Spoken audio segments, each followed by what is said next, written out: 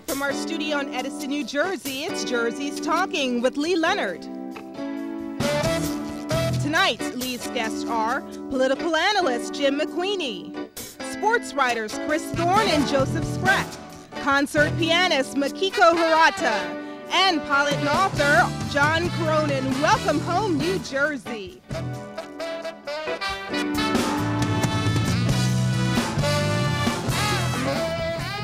Well,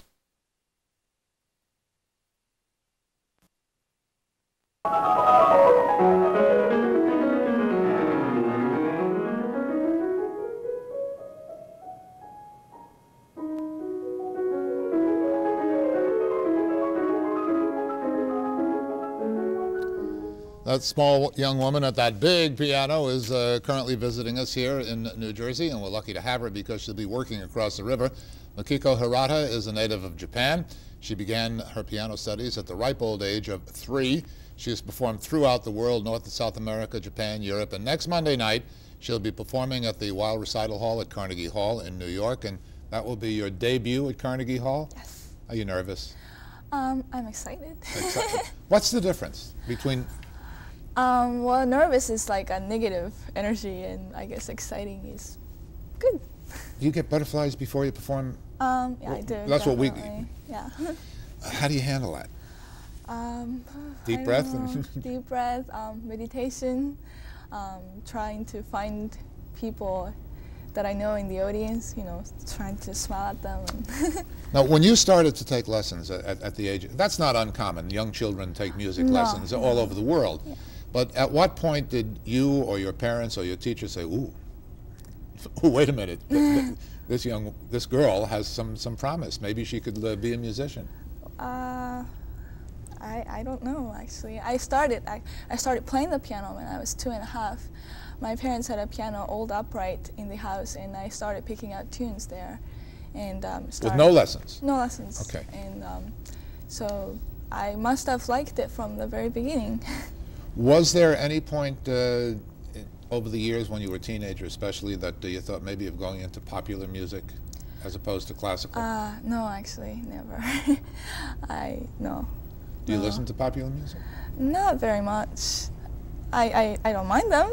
I like them. Yeah. But I don't. Who, when you were growing up and you were beginning now to think about a professional career or making a life in music, who did you listen to that really impressed you, that you said to yourself, yes, one day, not that you want to play that way, but one day I can play that well? Midori. She's the prodigy violinist. Yeah.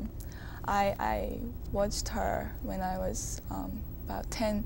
She was making her Carnegie Hall debut at age 13 or something. Yeah, I remember that. Yeah, and I wanted to be like her. Have you met her?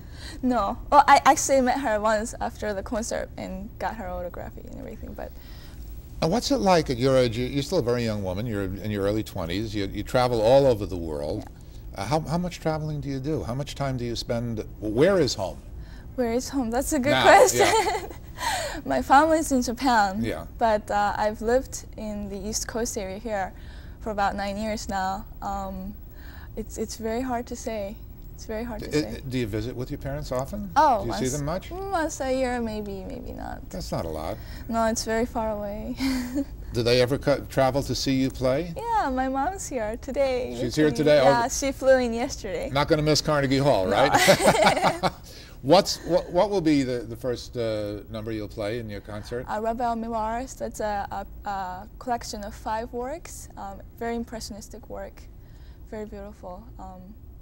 It starts with Night Moth and Sad Birds, Boat on the Ocean. It's very describatory of all the... And you're also going to, let's say, you're going to play some Chopin? No, actually, I changed my mind about that after the flyers were printed. So this we can throw away now, huh? Okay. No, I'm going to play, I'm continuing the program with the Prokofiev Fourth Sonata, which is actually not played very often, but it's a great piece of work. And then intermission, I'm going to play some Bach, and then I'm going to end with a Catalan composer by the name of Monpou, who is not very well known. Yeah, I've never heard. I've heard of the others, but never of him. He was actually alive until about 10 years ago, and he's now starting to be recognized. I think he's one of the most underrated composer.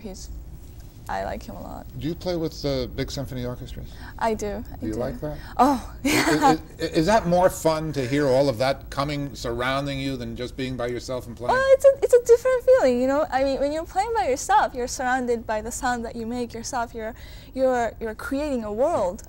As to when you're playing with other people, not just with orchestras, but with chamber music, other instrumentalists, you're actually communicating with other people, and that's a totally different thing. I can't compare. Well, see, I've always been, I had the opportunity once to stand during a rehearsal right in front, almost next to the conductor when a full symphony orchestra was playing, and you just have never heard anything like that anywhere else, and I was wondering, what is it like to play with that? Oh, it's great. After every performance, solo or other, I always feel like I just love people. It's a great feeling. You ever goof up? Goof up. During a performance, make a mistake that?